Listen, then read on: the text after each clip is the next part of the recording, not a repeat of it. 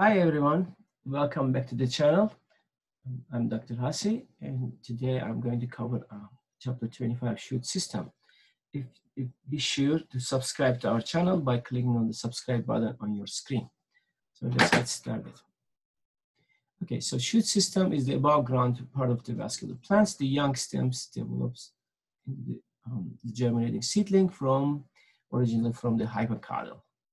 Basic functions: structural support, growth through increase in diameter, elongation, transport of fluids and between the roots and the leaves. So the stem is the major part of the plant shoot system. Stem is made of nodes and inner nodes. The continuously continuing system. Cell divisions, it can be anticlinal or periclinal cell divisions. They both contribute. Basically tunica, which is the layer 1, and layer 2, layer 1, which is actually forming the epidermis, layer 2 generating the cell layers beneath epidermis. They are actually both tunica, part of the shoot apical meristem. Corpus is the layer 3, which is the below layer. Tunica uses anticlinal cell division, while corpus can be using both anti and periclinal. So there are 3 types of stem anatomy in seed plants. They could be monocots, you see here scattered. They could be dicots organized in a ring, and they could be conifers or some other dicots or organized but also united like in a vascular cylinder. So there are a lot of examples of dicots and monocot plants showing this cross-section typical anatomy. Leaf trace is a vascular bundle which diverges from the axial bundles in the stem and enters in the leaf. If there is a leaf trace, there is always a leaf gap. Modified stems are stems that they are botanically stems, but they are not. They don't necessarily look like the stems. Like rhizome, tuber, bulb, corm, stolon, thorn, and glidophils.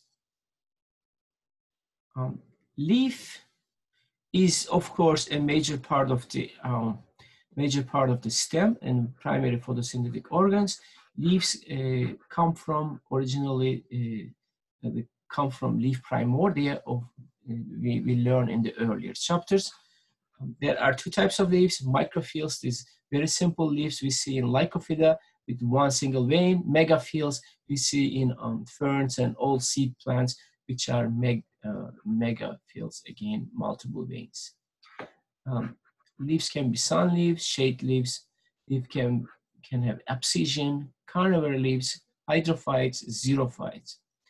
Leaf can be simple, compound. Simple is just 1 single blade. Compound is several blades. They are called leaflets. That again, compound leaf.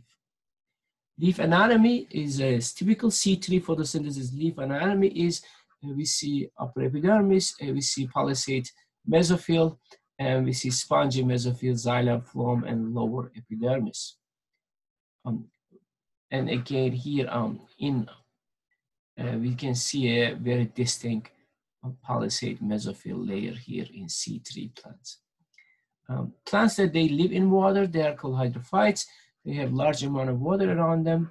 Plants they adapt to the dry areas, they are called xerophytes. So here's a water lily as hydrophyte, and here is a Nerium oleander plant with the xerophyte. C4 leaf structure don't have this palisade mesophyll. This is also called Kranz anatomy. Leaves also have stomata in both sides, but especially in the lower epidermis. They are made of guard cells, and they basically open and close. And what opens stomata? Daytime, potassium in guard cells, water in guard cells. What closes them? The opposite basically can close them. When they open, they exchange water, oxygen, and CO2 between it. A typical C3 grass has basically C4 grass has bulliform cells, which are the cells here you see on the upper epidermis here. Modified leaves also are they are botanically leaves, but they they are not necessarily look like leaves, needles, bracts, onion, um, onion parts of the onion scales, tendrils, spines, and trichomes are modified leaves. Why leaves change color? Leaves change color because chlorophyll actually breaks down because of the temperature drop down, and other pigments actually can show up, and all the other colors show up. After that, the next step is leaf abscission. Water stress can increase the ABA levels, and then they can start initiating cellular changes and abscission, and then actually cut the leaf from here, from the abscission layer, and a protective layer covers it up. That concludes our shoot system video, and see you in next video.